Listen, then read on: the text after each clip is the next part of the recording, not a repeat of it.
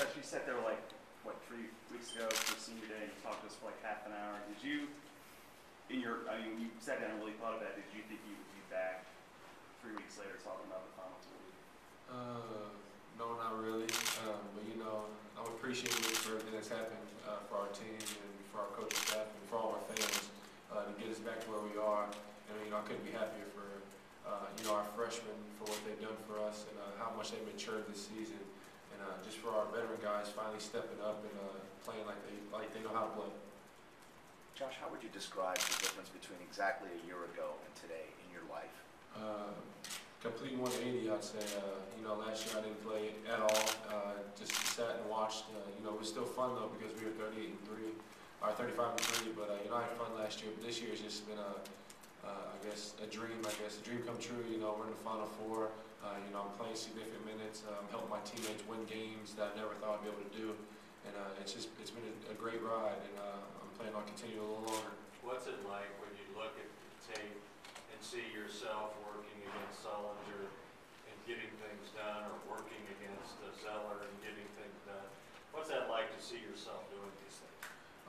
It's cool just seeing you play against great big men like them and being successful and being able to, guard them and not let them, just take over the game, and being able to match them step for step in what they do and you do. And especially when a lot of people doubt you the whole time, saying, they're going to get killed on the inside and you can't guard him and stuff like that. So, all that I just use motivation and, energy to come out and play harder. So I like when people say that about me because it makes me want to come out and compete. What do you think it says? What do you think it says about your work ethic? I didn't really. I've always had a work ethic, but I really didn't use it much. I guess for my first 2 years here.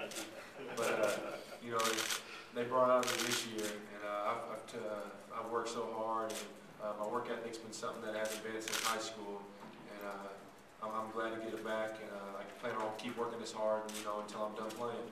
Why is that? Because there's opportunities now, a lot of opportunities to go to the next level, and a lot of talk, and so I'm just gonna keep doing the little things I do, and the hard work and dedication I've been giving out this year, and hopefully I can make the most of it next year. Josh, has this 3 weeks changed the way you've looked at like a professional future?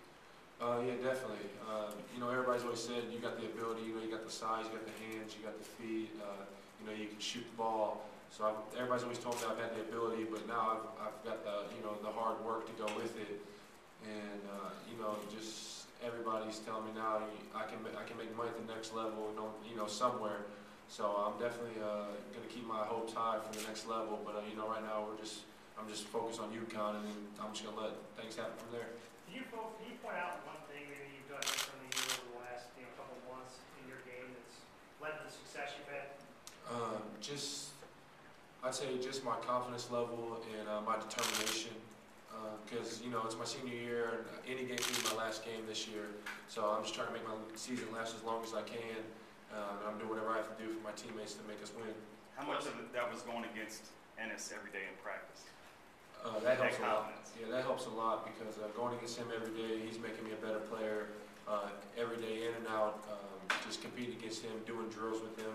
Even if I'm not even going against him, just watching him do something. I'm trying to match what he does, and just doing that makes me more confident. And being able to stop him in practice and playing against him every day, playing against the best of the best, just makes me go into every game knowing that I'm not going to play somebody as good as Ennis. Well, I was going to ask you that. How does Ennis, the competition you get from him, compare to Sullinger, Zeller, and Oriaki? They're all different in so many ways. Jared Sullinger, he was a big guy. Knew how to use his body really well, and he was a good finisher around the rim. Oriaki's a really explosive guy, real strong, physical. And Zeller, he's taller than him. He's 7 foot. He runs the floor like almost better than every big man I've ever seen run. He's a great athlete, and Ennis is kind of like all three of those guys combined in one. He can run the floor. He's not 7 foot, but he can run the floor. He has a big body, knows how to use it, and he can even step out and shoot the 15, 17 foot like Zeller can. So he's kind of like all three of them combined in one, and he's just going against him just gives me a different advantage, I think, coming to games. Josh,